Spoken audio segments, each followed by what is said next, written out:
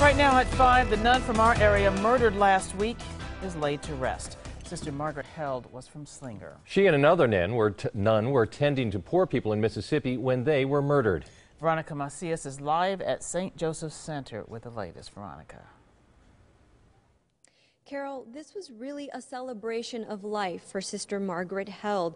Today, School Sisters of St. Francis said that she knows they would want to celebrate her life, and this is also a realization that they need to be more visible in the community. Right now, they say she would be urging people to be advocates for the poor.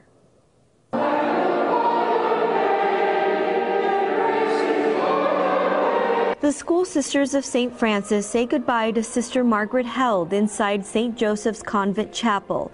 At 68, she is said to have lived a life that was full and savored every moment. The thief could not take anything from Margaret because she had already spent it all for others.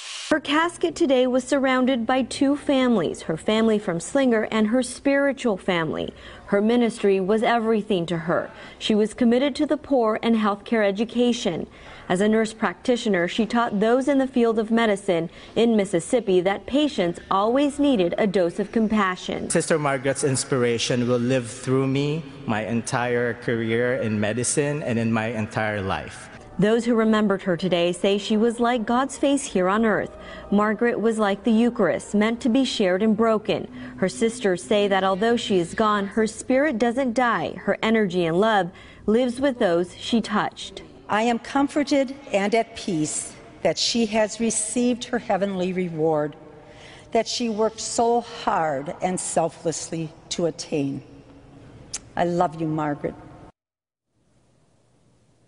All of the sisters here today said that Margaret and they do not believe in the death penalty and that they hope that the person responsible for taking Sister Held's life finds the help he needs. Reporting live from St. Joseph's Convent, I'm Veronica Macias, today's TMJ4. Thank you, Veronica.